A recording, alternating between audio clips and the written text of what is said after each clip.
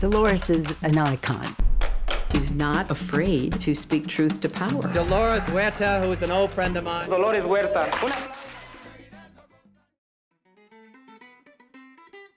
After I had seen the miserable conditions of farm workers, Cesar Chavez said, we have to organize a union. So the activist joined U.S. labor leader Cesar Chavez to organize the National Farm Workers Association in California. We had benefits. We had a life insurance plan. We had an office. We started a credit union, the first farm worker credit union in the history of the United States of America, where people could get loans. We had a cooperative store. We did services. We did immigration work. We did their income taxes. We had like a 5-year plan to have a national strike in the Central Valley because we wanted all of the growers to negotiate together. It was beyond question the largest gathering on behalf of farm workers in California history. I wish they'd all go back to where they came from. We have no labor troubles.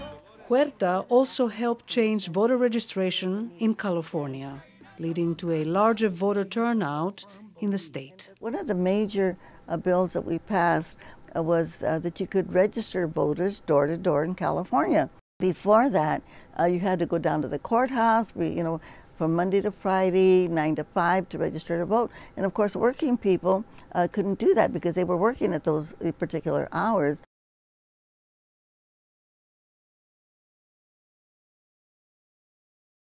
I believe a lot of the issues that we have in the United States right now is because people do not know the contributions of people of color, that indigenous Native Americans were the first slaves, that African slaves built the White House and the Congress, that it was the people from Mexico and the people from Asia that built the infrastructure of our country. And labor unions are the ones that really, we have the 8-hour day, we have the weekends, we have safety standards, we have unemployment insurance, disability insurance, we have public education, we have Social Security. All of this was fought for by people in labor unions.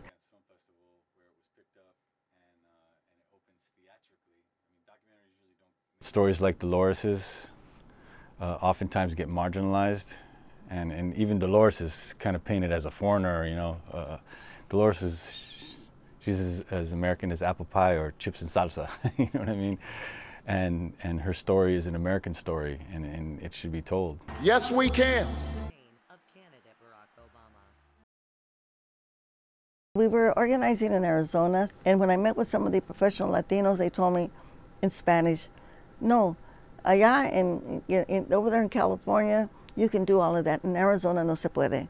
And my response to them was, sí se puede, sí se puede.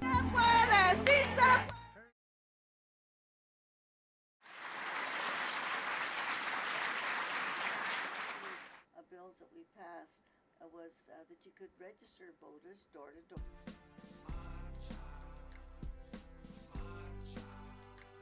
Down with violence! Abajo! Down with racism!